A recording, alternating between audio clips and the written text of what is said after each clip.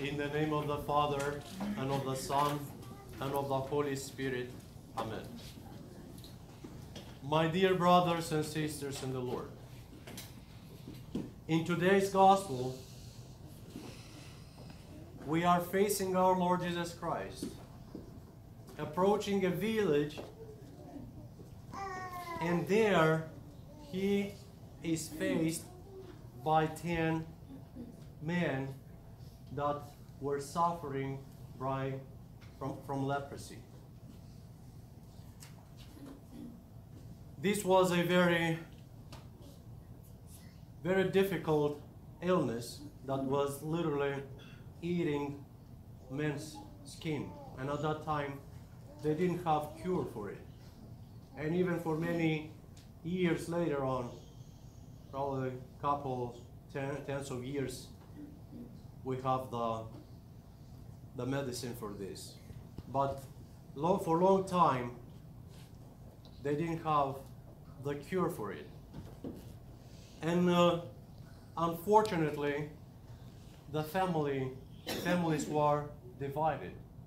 They were taken out from their houses, from their families, villages, cities, and so on and so forth.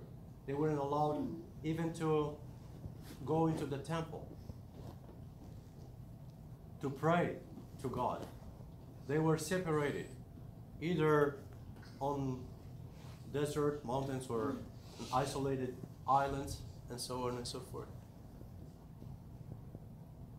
But this man, with a loud voice, approached Jesus saying, "Help us."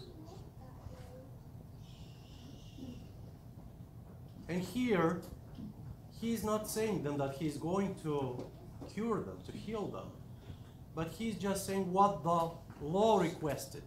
Go and show yourselves to the priest.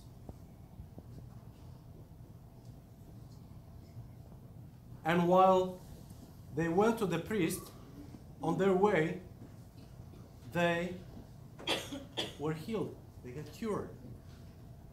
So, can you imagine suffering from something that you know that there is no cure for it?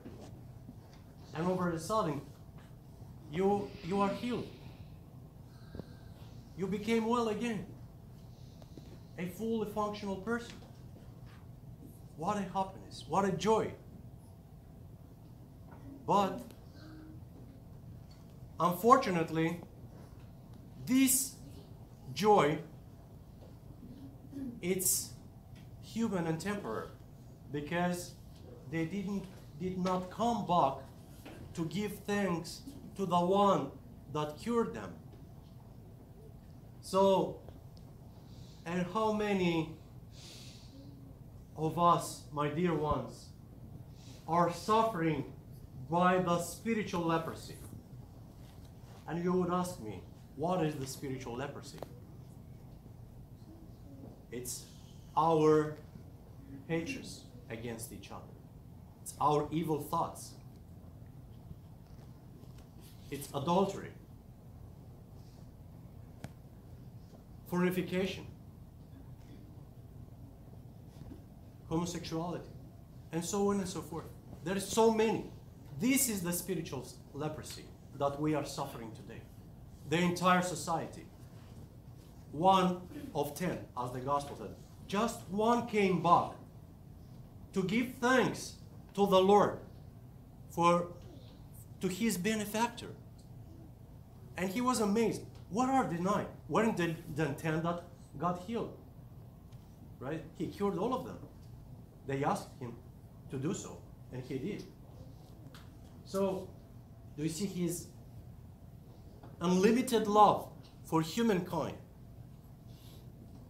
Even though, as God, he knew that they would be ungrateful. And so are we, ungrateful. And to understand this better, let's look at all of us, pretty much our parents here. We know how difficult it is to raise a child, right? But how many times we are confronting them being ungrateful. They think that because we gave birth to them, we have to do everything they are asking for. Right? So the same thing we are doing with God. Well, you gave me life, whatever, you have to give me everything. We are taking things for granted. Well, right? As I said, the kids with their parents. Well, you have to. Well, we have to do one thing. We have to bring them to God. Yes. With that I agree. But with everything else, oh, I want a new Nintendo or PlayStation or Xbox or whatever. There's so many. A new game and I don't know what else. So, and if you don't do, or if you don't give them permission to go to have sleepover or whatever, I don't know what else they can ask. Oh, they became your worst enemy, right? Because you want the best for them. You want to protect them. And you turn into their enemy. They are seeing you as their enemy. Instead of giving thanks that they have protecting and loving parents, thinking about their future, they are turning against you. So the same thing we are doing with God. We are turning against God. Because He is so protective. He is so loving. He gave His only begotten Son to be crucified for our own salvation. Right? And this is what we are doing. We did not only crucify Him 2,000 years ago, but every day. Every single day with our actions, with our passions, and so on and so forth. So we are the same children, even though we are grown ups. We're still, before God, we are kids. And many of us are troublemakers. I can say probably 90% of us, if not more. Because who is there holy and sinless? God alone.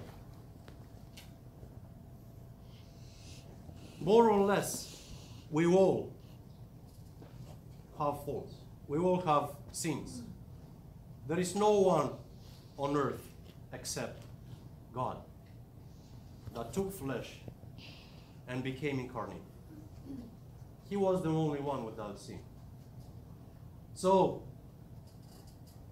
now that we understand that we all are suffering by the spiritual leprosy, we have to cry out to Him to heal us through repentance, confession, and talking about repentance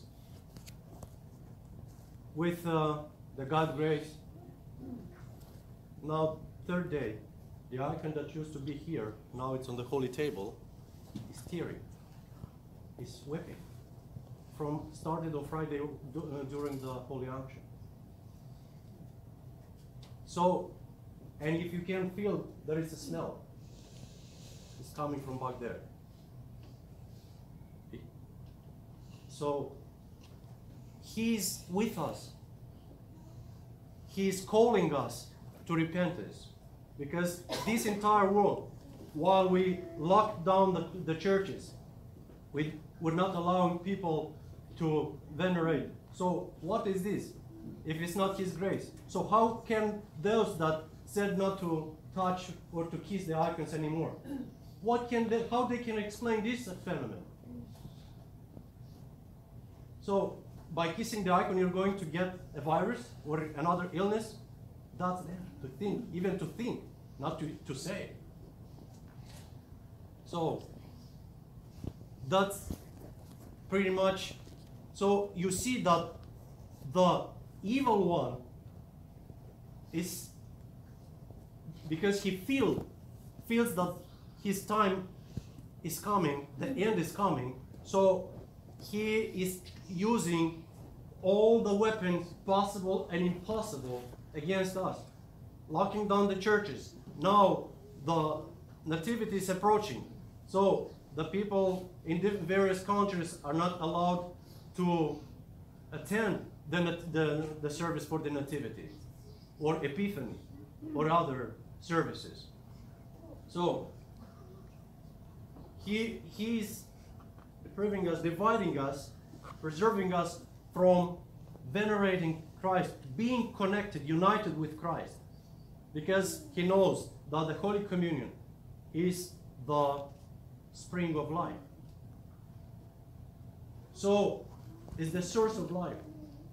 And of course, because he feels that his time is coming, now more and more using the politicians, using the church leaders, and so on and so forth.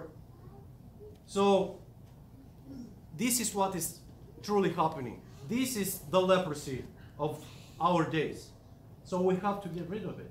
And the medicine is only here, is the body and blood of our Lord Jesus Christ. This is the actual medicine. This is the vaccine that we need to take. Everything else, man-made, who cares about? We are taking the vaccine every single divine liturgy. Why should I take a vaccine? Who knows what they are putting in that vaccine, right? I have my vaccine here. And because of what happened with the icon, I will start the liturgies. From tomorrow I will do Monday evening liturgy, Tuesday, Wednesday, and then Thursday. We'll try to do more liturgies, especially that the school is closed now, so I can do more. We have to pray. So this is telling us something. We have to pray more. We have to repent. We have to come back to our senses, because we lost our identities. We forgot who we are. And by doing this, what we are doing, by what is happening right now, we are turning from the image and likeness of God into animals. And by saying animals, I'm not talking about the pet, the animal.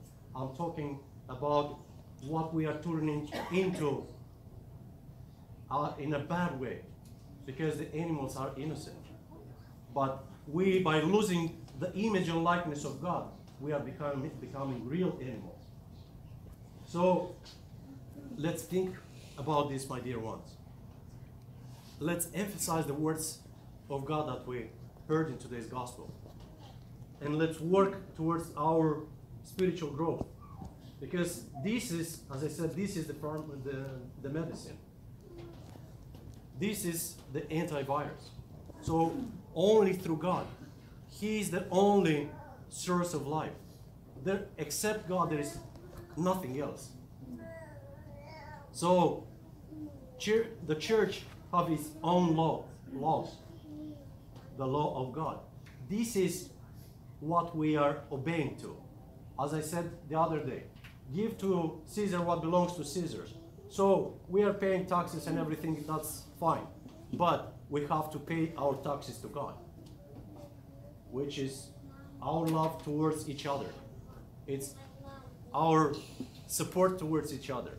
As I said, we shall live like a family.